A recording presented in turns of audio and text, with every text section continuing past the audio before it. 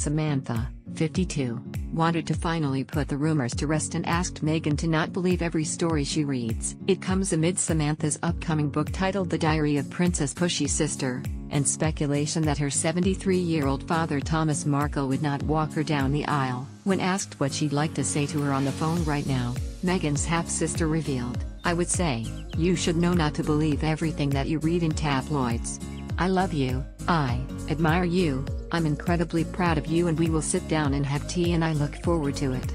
You should know not to believe everything that you read in tabloids. I love you, I admire you, I'm incredibly proud of you, and we will sit down and have tea and I look forward to it." Samantha Grant Matthew Wright then quizzed Samantha on cashing in with the book about Meghan. She replied, "You know, and I have to say that I think the term cash in is a low blow. I think any of us who have experiences and feelings, positive, warm, insightful, or otherwise, and we're able to share them apparently.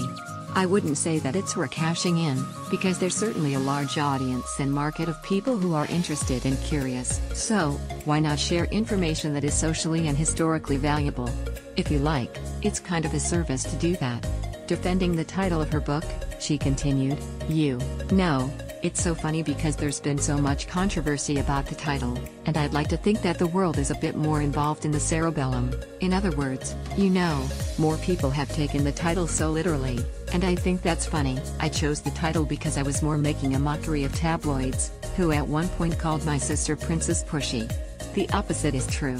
And so I thought, you know, to make fun of that and illustrate that she really is not, I'm going to choose that title and run with it. But it's so silly that the world sort of glommed onto that and made that her nickname. It's not true. It's not negative. It's not a slamming tell-all." Samantha also revealed that Thomas would be at the wedding one way or another unless a plane crashes through his roof. The Wright Stuff airs weekdays on Channel 5 at 9:15.